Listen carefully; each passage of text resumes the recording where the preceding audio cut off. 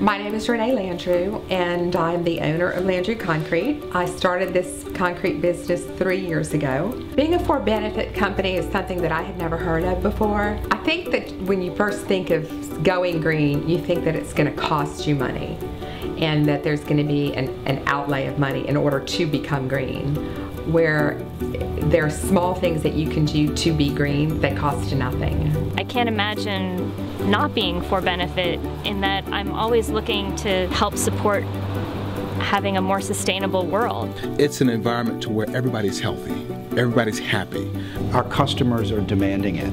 You know, they're asking us, what is our footprint? How do we reduce it? And then they're also looking for ways to give back to the community while they're here. My name is Garrett Mason, and I'm the Director of Innovation and Design. So it's a kind of new program that we started really to teach students design thinking and just the mindsets that designers have as a problem-solving tool. I work with a teacher to identify issues within the community that are relevant to the students, so that the students are really owners of their own learning. Recycling is so easy. It's like, basically, it's helping out in a way, and it's like you don't even know. It's like giving back, and you don't like even realize it.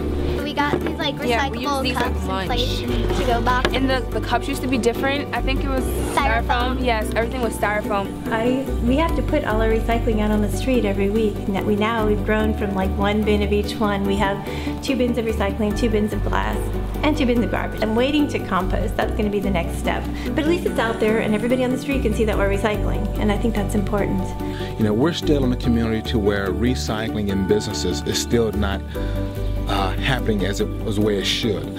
I believe that the social impact that my company is making is through the human benefit of providing sustainable jobs to where people can really support their families. I've realized the benefit of providing benefits in terms of paid time off. What I have learned is that happy employees are productive employees and are safer employees. So what investment I can make in them actually comes back to the company. This house is built out of cypress, and so it's just a strong material, especially for the south where it floods a lot. And all the old beadboard that we have, it's beautiful. The patina on it, you know, you're not going to find that on a new thing. So part of it's beauty and part of it's quality, you know, durability. We give our guests an opportunity to decline their housekeeping services for a day, and then in return we have a program where we give them a $5 coupon that they can then use in our Starbucks or in our food and beverage outlets here in the hotel. It has been a real blessing to me to be a for-benefit company, and it's the appreciation that my employees show for me and for working for this business has just been overwhelming.